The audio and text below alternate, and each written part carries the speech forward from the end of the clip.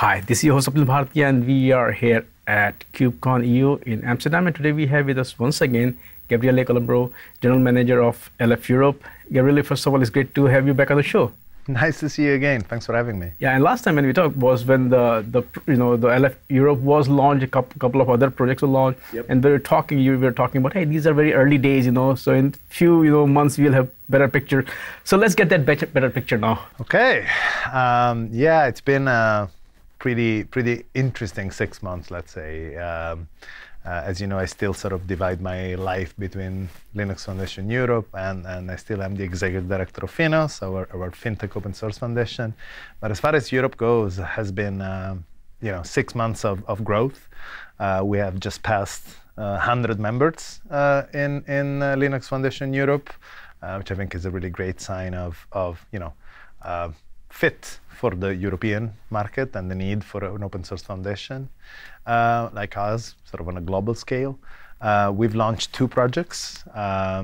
Silva is the first one that we launched in December.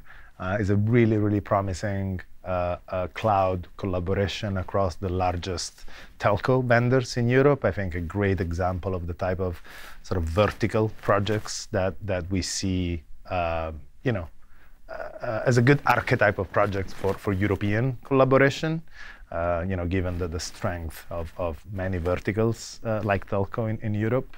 And then Open Wallet Foundation, I think, again, the other really good example of more of a cross-industry horizontal project providing an engine for, a much more, I would say, human-centric wallet identity, very much aligned with the EU priorities around eIDAS2, the European ID.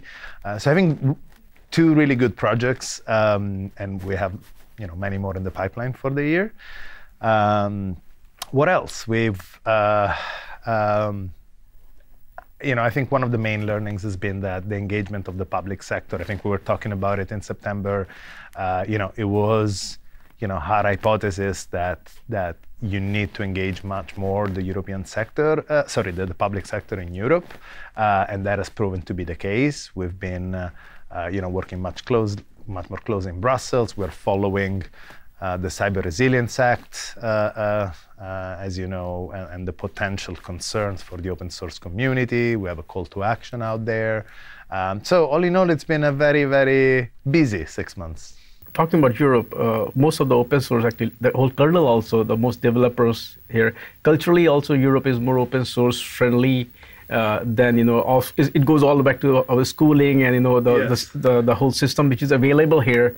Yes. So when it comes to growing the membership, I think, what kind of, of course, you started, in Europe. So what kind of stark contrast that you've seen here versus States? You're absolutely right. Europe has, I think, a stronger grassroots sort of open source culture. Oftentimes, to an extent, also in stark contrast with the sort of corporate open source, if that makes sense. I do believe, though, that one of the success factors of the Linux Foundation Europe would be to really bring together these 2 souls of open source, if that makes sense. Ultimately, there's a lot of talk about sustainability of open source, and without the large amount of corporate funding that has been poured into open source over the last 2 decades, we would be probably in a much more dire place in terms of sustainability and security of our old supply chain. So sure, there is a sort of a cultural difference in terms of what I call the romantic aspect of open source that sort of as Europeans we certainly believe in, and that's what I sort of grew up in my early open source days. I think related to it, the second sort of major difference is that, unsurprisingly, a lot of the innovation and the sort of technology landscape in the US, it's driven, out of the private sector. Most of the innovation comes out of big tech or, smaller startups, VC-backed type of organizations. I think in Europe we see much less, of course, of a pure play technology companies, SAP and a few others, GitLab, Spotify, maybe are the three sort of big examples of pure technology companies in Europe at sort of a large scale. And so I think instead, we'll see a lot of developments on different verticals, as verticals like telco, finance, healthcare, automotive. They all undergo the digital transformation. They all understand that, open source is a key pillar of any technology-centric organization. And so I expect more of this, Silva-like vertical type of collaborations. And I think, again, the second aspect is the much stronger, for good, in good and bad, but much stronger engagement of the public sector, coming down with regulations like the Cyber Resiliency Act, the AI Act, the Interoperability Act, even the DMA and DSA, Digital Markets Act and Digital Services Act. So basically, I see that the open source community needs to be much more responsive and attentive to what's coming down in terms of regulation. And this is maybe kind of another sort of different aspect with respect to the US. The US is much more, again, private sector driven. So a lot of activities are going on from the public sector as well. Yes.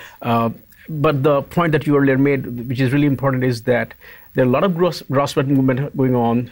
Big companies, they may not be doing as much open source as they should, and then public sector. So, but it is all disjointed. So I think that's where the role Linux Foundation is going to play, is to bring all these different parties together, because they do love open source here. Yes. They do a lot of open source, but there is no framework where they can work together. There are a lot of organizations, there are a lot of, but they're all kind of fragmented. So talk a bit about, once again, when we look at the next 6 months. Yes. So how are you planning to bring it, or does that question make sense? Oh, absolutely makes sense, almost like if we prepared it. Yeah, we are active in many fronts in really providing concrete vehicles for collaboration of the public sector. I would say it's primarily sort of in three areas. One is research. We just published a fragmentation report that really talks about the role of open source and a better collaboration even amongst open source foundations in fighting geopolitical fragmentation and really fighting also just the broader fragmentation in the open source community. And to your point, between the different constituencies, there's no reason why the public sector and the private sector shouldn't be working together on an open source project. I'm seeing a lot of potential in that area. In finance, in sort of my other hat, if that makes sense. So we will be putting out more publications and more blueprints, really, to help the public sector not only better engage, but understand that it's not just about really consumption and procurement, but it's really about driving technology and social goals through open source. And so I think the Linux Foundation Europe is very uniquely positioned to almost expand that very well balanced governance that we already have for private sector and individuals, to the public sector, a third main actor actively contributing to an open source project. Case in point, Open Wallet Foundation is actually creating a government advisory council, very much, ICANN style. And that's our first attempt to really create a clear body for the sort of public sector to at least advise, contribute, participate to the open source projects, sort of early, shifting left their engagement, if that makes sense.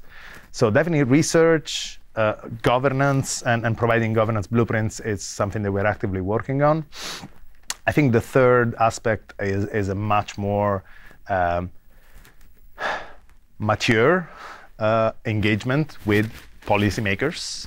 Not only, of course, through Linux Foundation Europe, we've been much more present in Brussels. We've been present, this week we're going to put out a call to action to, improve the Cyber Resiliency Act as written. We definitely feel a responsibility, as the largest shared technology investment in the world, to really represent the individual contributors that stand potentially at risk with some of these regulations.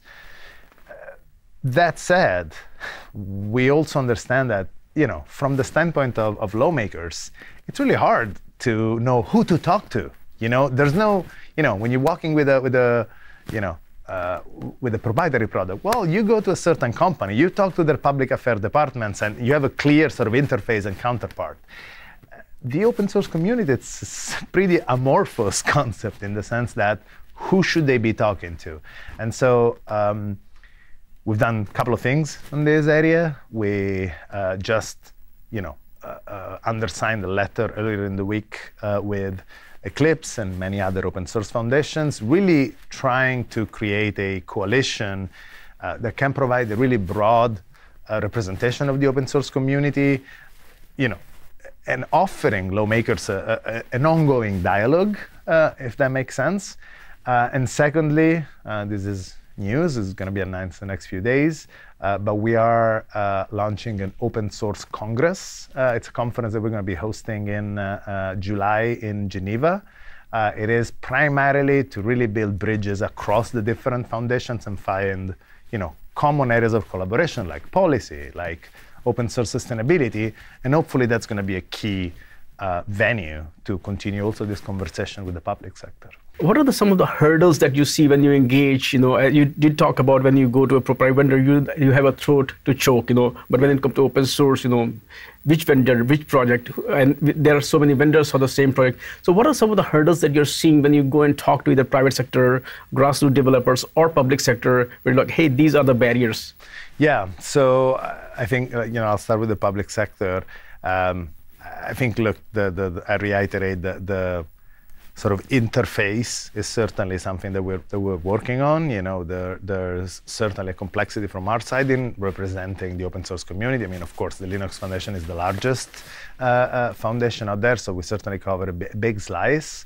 But there's not a clear interface at this point. We don't do lobbying. We don't, we're not a lobbying organization. We're actually working very closely with Open Forum Europe, which are, it's an open source policy think tank based in Brussels, who really helped us also corral a lot of the responses to the CRA and other acts. So we're certainly amping up sort of those relationships, but I think an element of investment in this area is going to be important. In fact, we have our senior director of community development starting on June 1st. I can't share the name yet, but he is going to come with a lot of experience in EU policy, the economics of open source, and I think that's going to really help us have a more mature conversation with the lawmakers. I think on the other side, there's an element of, I wouldn't say lack of understanding, but certainly limited understanding of the complexity of the open source ecosystem, and just broadly how modern software development and release processes work. When you think about some of the potentially negative impacts of the CRA, again, I want to be very clear, we're very supportive of acts like this that try to bolster open source supply chain security and just generally software supply chain security. I mean, OpenSSF is the most egregious example of the investment of DLF, the work that we've done with the White House, really corralling big tech vendors in a direct conversation with the White House really speaks volumes to it. But, when you think about the law, how it's currently written, and there's, I think, a realization that, again, open source is not a unidirectional value chain, where you produce a piece of software, when you write a piece of software, then sell it, and then deliver value. There's a lot of intermediaries in the process, foundations, package managers, code hosting like GitHub or GitLab.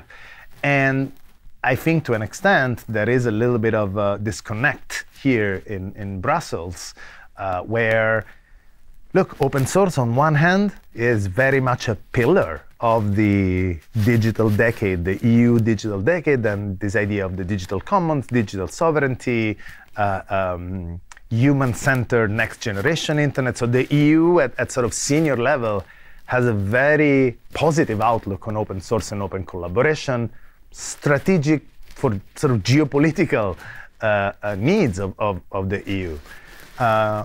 On the other hand, when you see, laws like the CRA coming down with sort of gray areas where potentially contributors, foundations, and package managers risk to be liable inadvertently, really, this actually risks undermining the very open source innovation that the EU is really trying to drive. And so I think it comes down to education, and it comes down to, I think, the LF has a really important role to play. There's only so much you can do with abstract training, but bringing case studies and success stories and what we've been able to accomplish on a global scale in bringing together, major projects like Kubernetes, Linux, things that the world run on, are going to be very, very useful, I think, not just for open source, but for the EU and their broader goals that they, believe hinge on open source. Gabriele, thank you so much for taking time today and talk with me about the updates on LF Europe, and I would love to talk to you again soon. Thank you. Thank you so much. You're always a great fun to chat with. Thank you.